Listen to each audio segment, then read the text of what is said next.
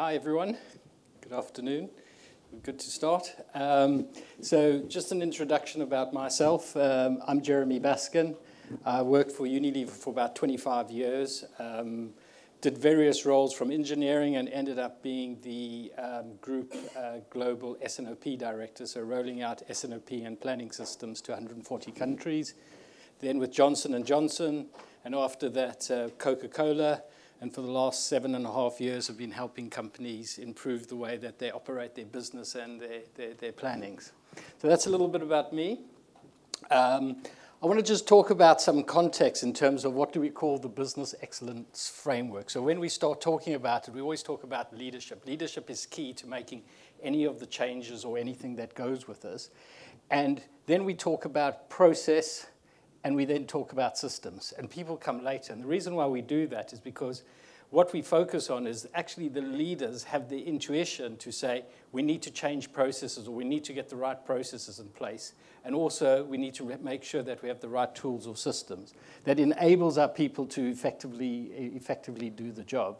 And once we've got all of that, then it's all about that master data, because anything in that comes in, goes out. That's what we look at. And from that, we talk about the strategy. So what is the strategy? What do we want to deliver for the next 5 to 10 years, or even 3 years at the moment? So very clear about those goals and where we want to go to, and then how we actually execute that from an operational point of view.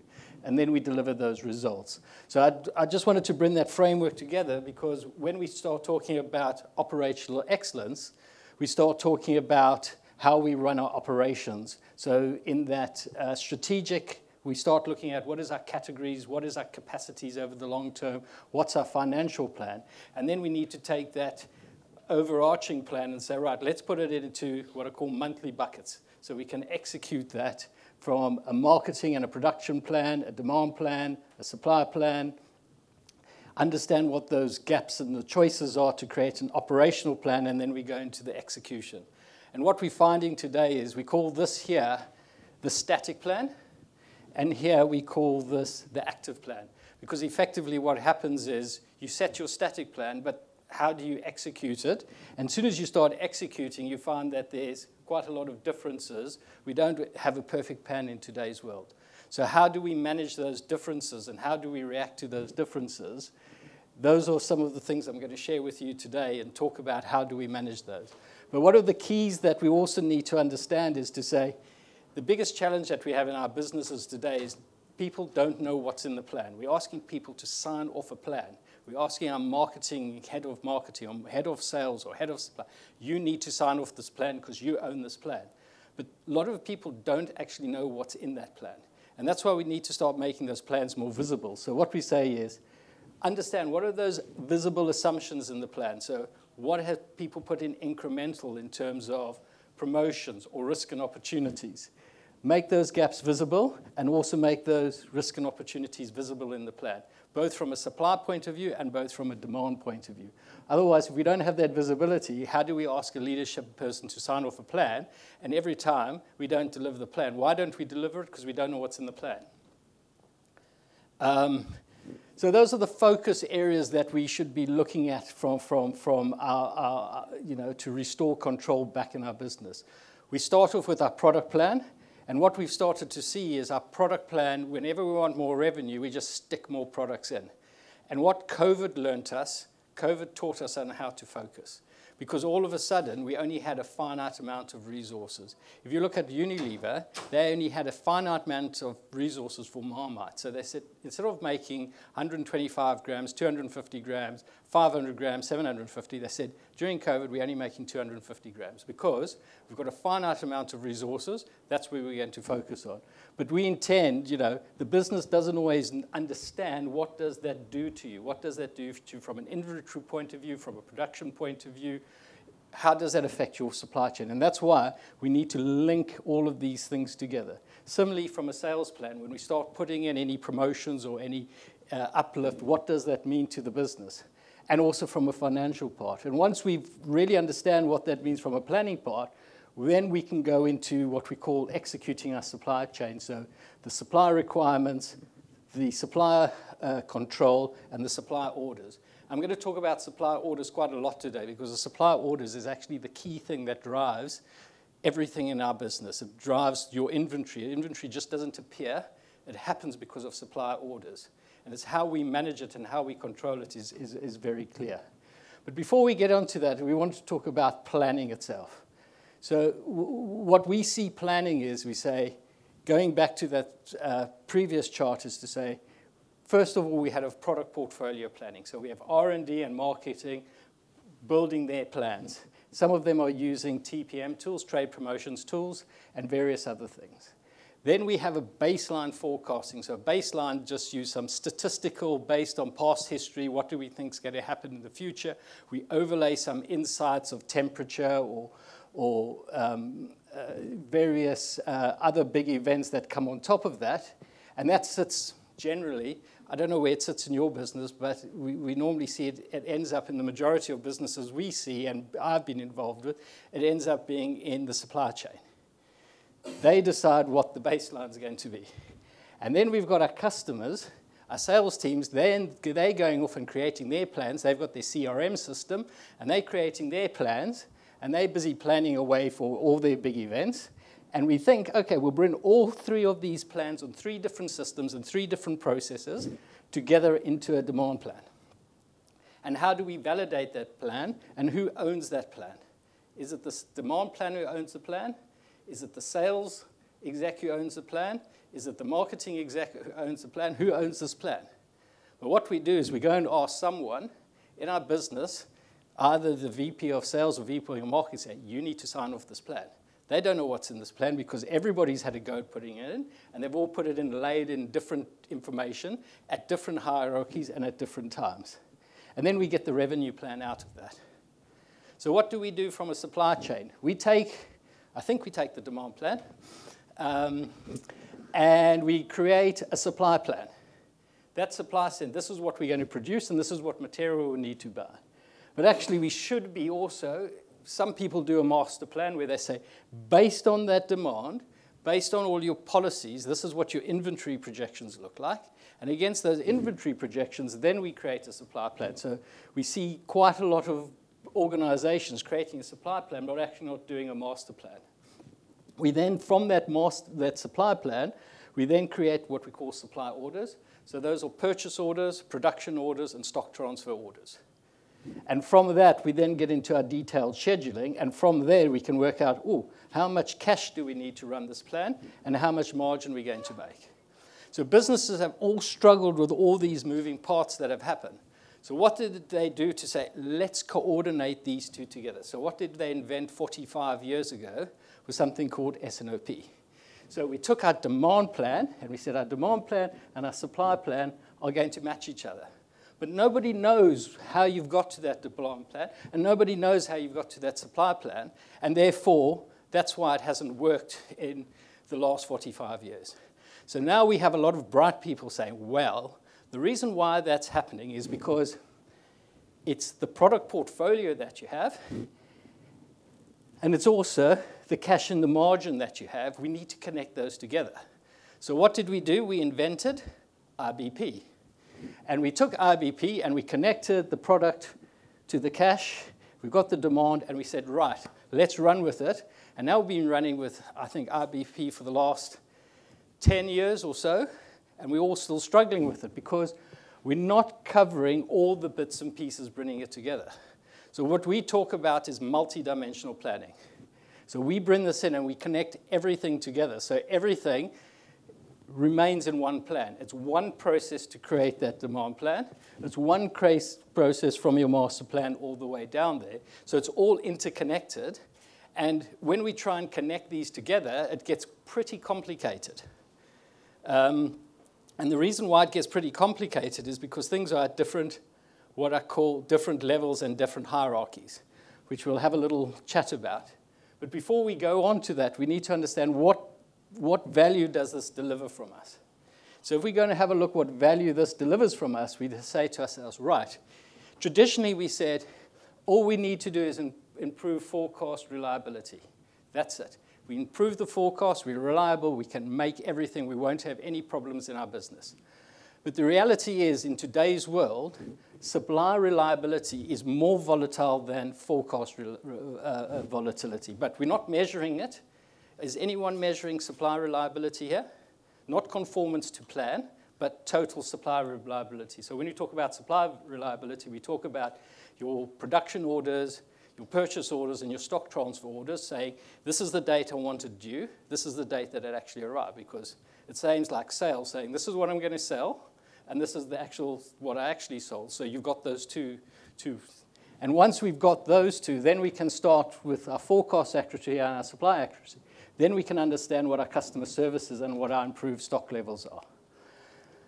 Reducing lead times is absolutely key. What we're starting to see is the world's lead times get longer all the time. China, the latest crisis now has just put it on. Brexit has put most businesses that export, and especially the food business, used to have between a 3 and 4 day lead time between making the stuff and having it in Europe.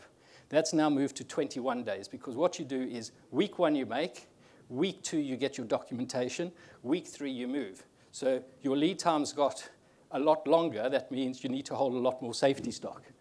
So one of the most important things we talk about is supply order times, because it's the time that it takes for you to restock. And generally, lots of businesses, we've got a 2-week or 3-week. And when you measure it, you've got 15 weeks or 16 weeks. That's a lot of stock that you need to start holding in place. And then the other one is improved product management. It's the tail. I know the supply chain love to cut the tail. And it's about how we manage that more effectively. So we all have some measures in place. We say forecast accuracy. A really good forecast accuracy is around about 80%. Most people are averaging between 65 and 70%. Anyone here in the 80s? No? Anyone here in the 70s? Okay, cool. So that means you've got a 30% error. So you're going to spend a huge amount of time improving from 75% or 65% to 70%. Is that going to solve all the issues you've got? Then the next thing we look at is supply accuracy. So what we're starting to measure is supply accuracy. A lot of businesses are between around about 95. And we're seeing that 5% of supply accuracy is driving far more volatility than 30% of that demand variability, because it's the way that you pull your stock together. The next one is the supply order time. That's 18. What we're finding is most businesses are running between 4 and 9 weeks of supply order time on average. So it's the time that you order something until it goes. So you'll find some things are very quick, 1 or 2 weeks, but then you've got lots of long lead time. And as soon as you have that, and we'll show you just now, as soon as you have lead times longer, that just exacerbates your stock straight away. We look at how our products work. So we look at volume, value, profit, and the number of SKUs that we have per category or product group, as we call it. We look at idle inventory by product group, and we look at our inventory projections and our inventory targets. So just from these KPIs, everyone looks after forecast accuracy. Anybody look, and people look after inventory projections? Idle inventory? Product portfolio? There we go. Okay. Supply order time? Cool. Supply accuracy is the whole. Or plan conformance.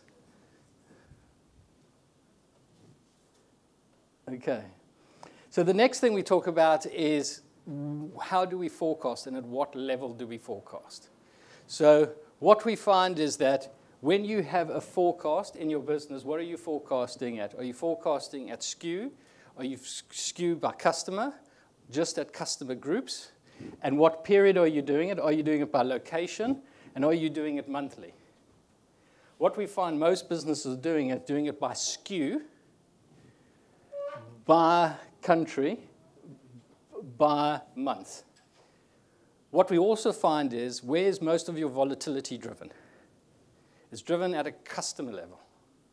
So what you find is if you're just forecasting at a SKU level, that volatility you're not actually picking up because it's masked against all the other customers and you're not seeing exactly what's going on. So what we find is if you start forecasting at a product group by customer, you get far more accuracy than doing it by SKU.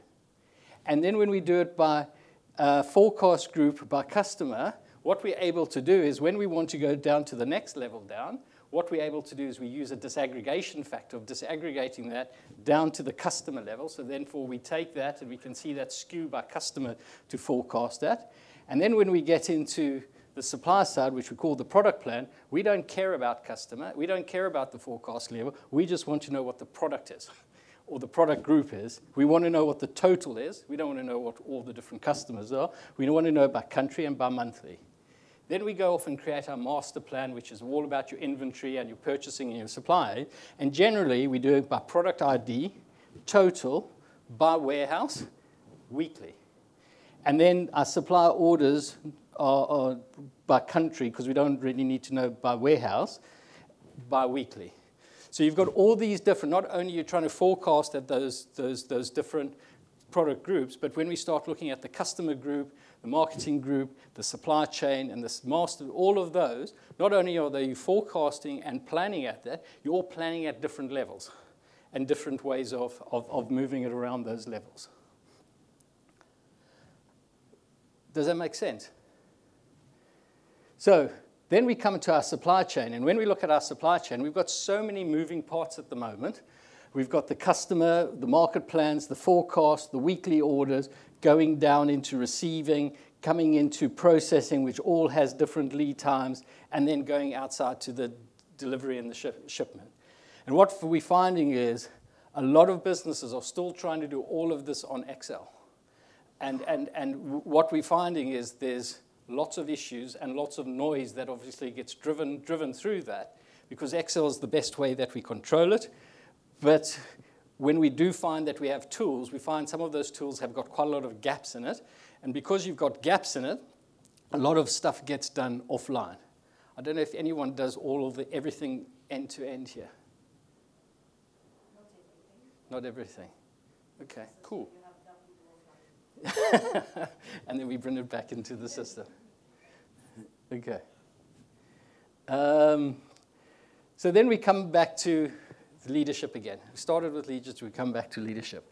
And traditional businesses says it's about 70% about leadership and people. It's about 20% about processes, and it's about 10% about systems. And what our leadership spend our time doing is they ensure we have cross-functional alignments, because we've got all these different functions working in different spreadsheets or different tools.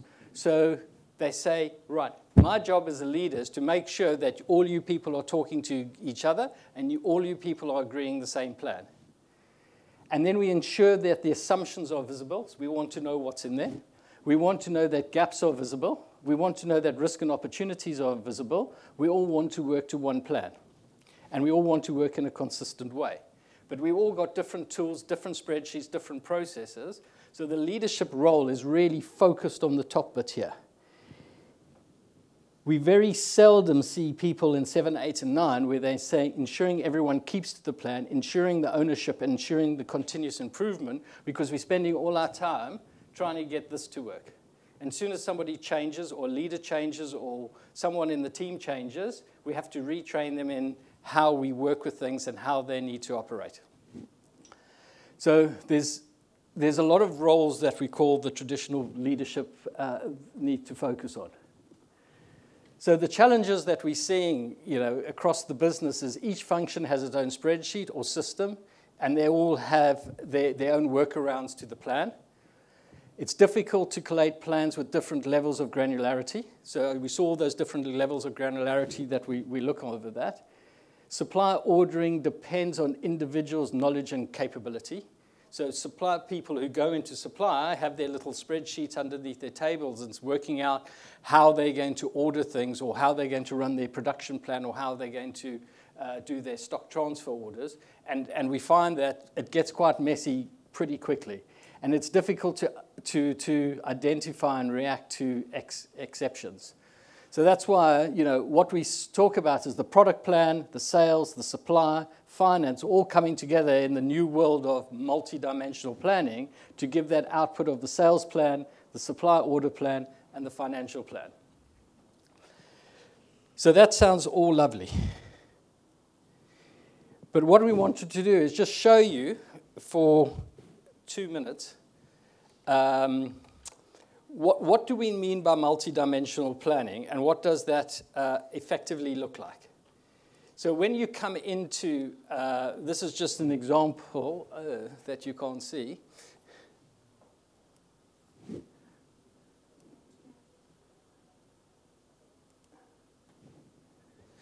Okay.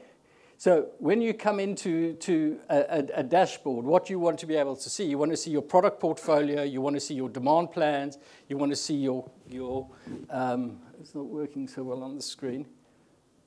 You want to see your ABC classification so you can see where your SKUs are.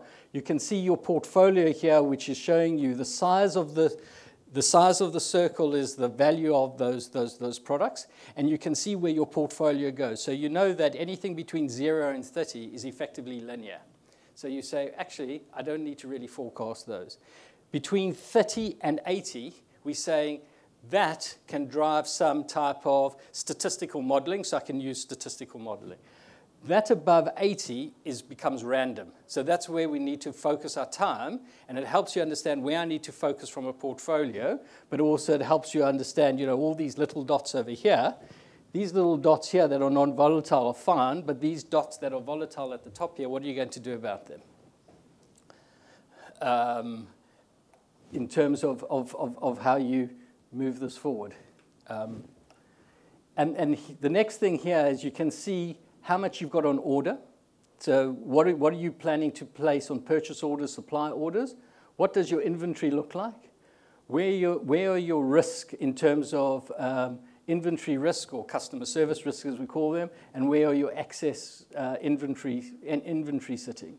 So some of the things where you want to go from your planning horizon versus where you are from an operational, you can start jumping around very quickly where you say, okay, I need to understand why these cans are, why do I have this risk in my cans? So what we call this is we need to go into the control. There we go, the control. And from the control, we can go into see what our service risks are. And in our service risks, and I'll go and select cans. And in cans, where's my mouse? In cans, what I can very quickly see is it's this product. I've got a risk of 7,300. That's the value. The average demand, how much I've got on hand. So your weekly demand is 826. I've only got 720 online. So I'm going to have 0 by the end of the week. I've got 4,186 on order, 182 on the next PO, and the next PO arrives on the 19th of March. So you can go from a very high level all the way down very quickly. And so we go down all these elements, and I'm not going to go through all of these, but there were just a couple I just wanted to highlight to you, is to say, what does your dashboard need to look like? And we call this DSI, demand, supply, inventory, quite a lot of the times. So here you can see what your demand plan is, what your supply plan is in 2 areas. These are confirmed orders that you've created, production or purchase orders or transport orders. And here you can see requested orders, so you can see what the system has generated or suggested that you need to purchase. And all of a sudden you can say, oh, can I afford that or not? You can see what your projected closing inventories, weeks of cover, and capacity. But this just shows you over here your demand, your supply, your weeks of cover, your inventory, and here's your what we call your supply order time. So this is a pretty good supply order time, but all of a sudden you can see all of those things brought together in one place. And again, you can see. I keep losing my mouse here. Here you can select it for whatever you want to exit it from. And again, here, this is just showing you, this automatically creates all your S&OP meetings. So you can see what your forecast performance is. You can see what your movement is from one month to the next month. So what your changes are. You can see your latest risk and opportunities and NPD. You can see your SKUs. And then when we get to an operational, we can see the changes in volume from the last forecast. This demo system was last done in September, so we're not doing it every month. And the latest one that we've just done. And again, you can see what orders you currently have in the system and what you need and what your projection needs to do. And again, you can add comments in. And similarly, you can see all your products and supplier plans, etc. My favorite one is the balancing one, because you can also see what your unmet demand is. So this is where you have your conversation around your unmet demand to say, actually, what are we going to do about this? So those are key things that are automatically populated. So here you can see this is what we call the static plan. And again, you can see your static plan in a little bit more details under these areas. And then we go into our sales plan. And within our sales plan, we go into each customer. And again, at each customer, what we're able to do, because of the way we disaggregate things down, is we're starting to be able to see what this is by SKU, each one of these SKUs. And you can go and add any uplifts, any reasons why we want to put an uplift on assumption or risk and opportunity. So if I go and have a look here at all my risk and opportunities, these I can see what they are. I can see a list here. Every time we put in an assumption or a risk and opportunity, we can see what that request is. So we have pure visibility. We can also see what our capacity is. So this is less than 50%. So this says go and fill your boots. This is above 90%, and this is 100%. So this March, this 187 that you've requested here is where you've got 100, so people can see this. And again, you can go in and see who's created that. So Nico has created this. And here you can go and accept or decline this. And we've got full history of that. So that's how you're linking your main plans to your your customer plans, all in one particular place. Oh, I also didn't show you this. And also in your product plan, here you have all your events. So all you need to do when you have an event, rather than going after marketing or sales, I'm putting an event in for X amount, say 100,000, and this is my particular event. How much are we going to sell? They generally pull out, if they're a good planner or good marketing or salesperson, they'll pull out of their bottom drawer a little Excel, and they say, oh, last time I sold this, I did this uplift. Now, what we do here is we don't leave that to chance. What we're able to do is just say, you need to put in what your investment is. And based on your investment, okay, this is for online, so this will show you what you, based on the different TikTok, Google ads, etc., what you do, how many customers you attracted last time you did that. So it automatically applies, based on all those history on those events that you did, it will apply you a revenue uplift. We take that revenue uplift and we disaggregate that down to your product group. So we don't really, it's interactive, but we're connecting those marketing plans.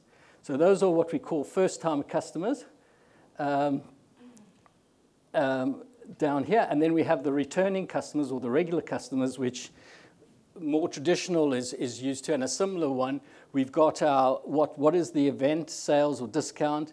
Here's my investment, and then it works out your revenue based on the event that you've had and the ROAs, which is kept in the system based on history.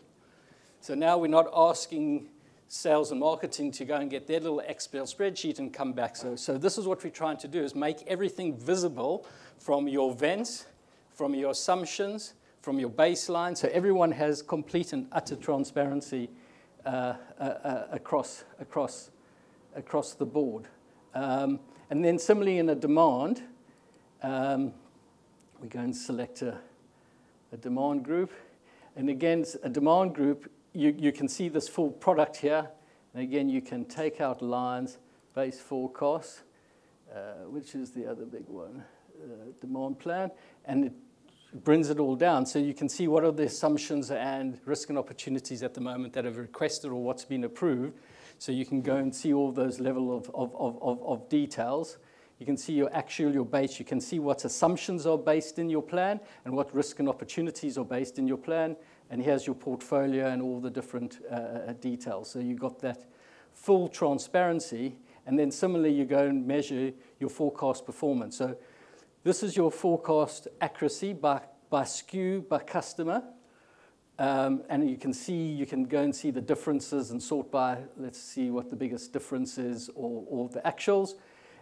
You can see this in units or in revenue, at a customer level, at a SKU level, at a product group, etc. So you can start holding that down. So what's the timeline?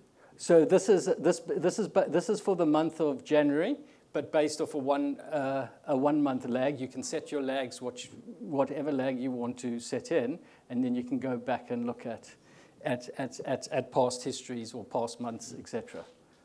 And as I said, this you can see it in units. And it's interesting to compare a unit and a revenue forecast, because there's quite a big difference where that error is coming from. So you can, that's now looking at it in revenue, in your revenue forecast. So from all those plans, you then go and create your master plan. And from your master plan, you can see your inventory that you've created. And you can go and sort it by groups or products or whatever it is. That's in COGS. That's in units. That's in weeks of cover. And then it also shows you warehouse capacity. So you can then say, well, can I actually afford to do that plan? Oh, yeah, okay, I'm fine. We didn't go over 100% of our warehouse according to that plan that we've got here. I'm not going to show you all the other things, but the other important thing is the supply. So here you can see what your capacity is, what all your supply is, and you can see what, again, your confirmed orders and your requested orders value, because a lot of our businesses are find that they get stuck with cash. Can they actually afford that plan? Can we afford to invest in that? And this tells you what your confirmed orders are, what your requested orders, and what your outstanding orders are. And if you go into, for instance, one of these, you can see it in more detail about all your different orders. So there's your reorder point, your safety stock, and it takes into consideration your service level, your lead time, your predicted variability. So you take your demand variability and you take your supply variability to get your safety stock. And it creates all the other elements around that. Let me just go and have a look under inventory. Supply conformance, there we go. So the other one here, this is where you monitor all your orders. Here, your due dates and your arrival dates. So that's where you monitor effectively your supply accuracy as you monitor it through. And then you can also take your rough cut capacity. So you can go and see your different lines or your different product groups. Here you can see your different rough cut capacities. So on this particular product, bottles is made on 3 lines. And you can see it weekly, monthly, or yearly. And if you haven't got any extra time, you can go and put more time on your lines, etc. Non-running time, all the rest that goes with it. And then the final one is the scheduling part, because here, when you come down into your execution now I'm in my execution mode. So when I'm in my execution mode, I can see for this particular production line here, these are all my production orders, and this is when I'm running it all on this particular line. And you can see the usage, 150%, 160%, so you can start dragging and dropping, and the percentages and everything moves around. So you can start doing that to try and balance that line. But what we find going forward is that a lot of these particular lines are, when we're looking at how we run a particular line, what we're finding is here we can see this is across multiple lines. So cans are done across 3 different lines, 3 different locations, and some of these lines are actually over capacity. As you can see, it's gone down here and gone down to the bottom. So the next question is to say, well, maybe I need to pre-build or move stuff from one line to another line. So what we can do is we can go and press our optimizer, and the optimizer will, based on a piece of rules, will either move them to pre-build, so you can pre-build stock, or it can actually, against some rules, optimize across different lines, and you can create that piece against there. So that just gives you a quick overview of how we connect all those things into what we call multidimensional planning. So let's get back to the presentation after just giving you some feel for what multidimensional planning. So we start talking about the way that we plan now is light touch or exception-based, or some people actually want to do touchless, but we can do that if we want to, but as you can see, all you need to do is put in, this is what my event's going to be. We can see what that's going to be. We can automatically create that statistical baseline and then only see where the exceptions are. We can see where the exceptions are just from an inventory point of view, where the risks are, where the lots of money spends are that you can take exceptions. You can go into your supply plan and change your capacity, and then you can see what your supply orders are and monitor those from that. So that's all contained in one way, and that's how we're starting to talk about multidimensional planning. It brings all of those together into one place. So what I wanted to just leave you with is saying there's 6 focus areas in terms of to keep the focus on. First of all, the product portfolio, the segmentation, and where you prioritize those products are key. The second one is demand forecasting, the ability to generate and adjust with the market insights and validate. So we're bringing all of those things together. Align financial plan, so everything, we understand what the costs are from an inventory point of view, from a supply order point of view, and then we can establish what our supply requirements are from the demand plan, and then we can optimize that against the policies that we've set. Supply orders, we optimize those supply orders of what we can afford for the production plans, purchase plans, and transfer orders, and then the supply control. So that's the detailed day-to-day controlling, and as you can see, as things go out of kilter, you're able to take those actions. But you don't need to go back and replan. You only go and back into your static plan and replan on a monthly basis, but you're able to do that control as you go through. So now let's think about our new business operation setup. As we talked about, it used to be 70% people and leadership, 20% systems, 20% process, 10% system. What we're saying is it's now all equal. You need to have those processes, you need to have those systems, and you need to have those people to work. And you can't just go to people overnight and say, let's change one of those. You normally need to do all 3 together if you want to make a change. And what we're finding is organizations that have this in place and are able to do multidimensional planning, all of this is visible and controlled in the system. We can see it, and from a process point of view, from a process and a system point of view, and therefore the leaders only need to focus on those 3 items at the bottom, rather than not focusing on that and just focusing on the top. So what I wanted to leave you with today was the takeaways to say, we need to change. It's no longer business as usual. We need to embed processes and tools into our ways of working. We need to have visibility of live decision and treat supply orders as gold. And it's you who make the difference. Okay. So hopefully that was informative. I don't know if there's any questions. Actually, I do have some questions. Yes, sure. We in touch with in terms of data source. Yes. Because this is all wonderful, you know. Yes, yes. We can get that in the future. But in terms of data source, yes. Should we say, let's say, buy to Excel and to some of the offline? Yes. You mentioned yes. commercial, for example. Yes. So when we speak about the trade plan. Yes. How you picture, you know, the work, let's say, the process and the collaboration between the sales and the demand planning team through the system? Yes. So very good question. So what we find is that you have multiple systems and you have multiple data of sources. What we've done in our system, that what I was demoing to you, is we recognize, let's see if I can just bring that across, is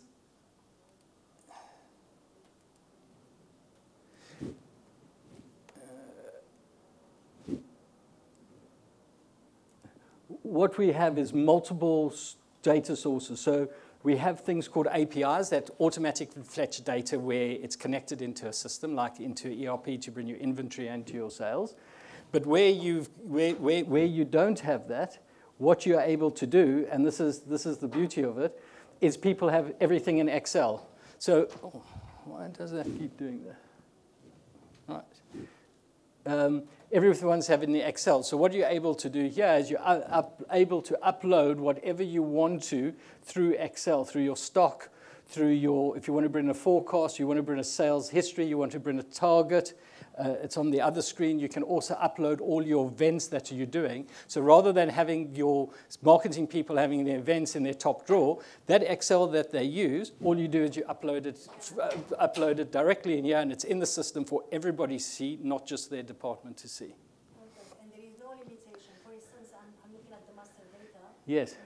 So like you can do a mass upload. Yes, yes. Like the first yes. So you can do two things. You can do, this is the download button, so you can download what's ever there, so you can see it and use it as a template. You can upload it, so you can upload it from Excel, and we've got some really fancy data integrity checks.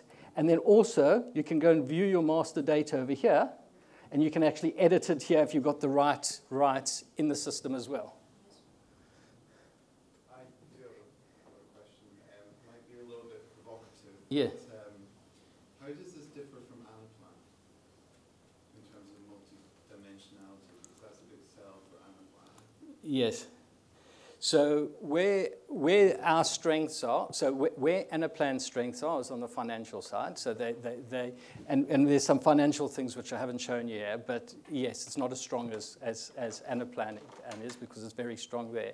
But where Anaplan starts to struggle is when you start getting into the statistical forecasting and bringing those forecasts in, and then very quickly falls out when you start getting down into the production and the supply planning. So it's good in some areas and needs improvements in others. Okay. Cool. So we've got a stand around the corner. If you got any further questions, pop in and say hello to us. And yes, thank you for your time.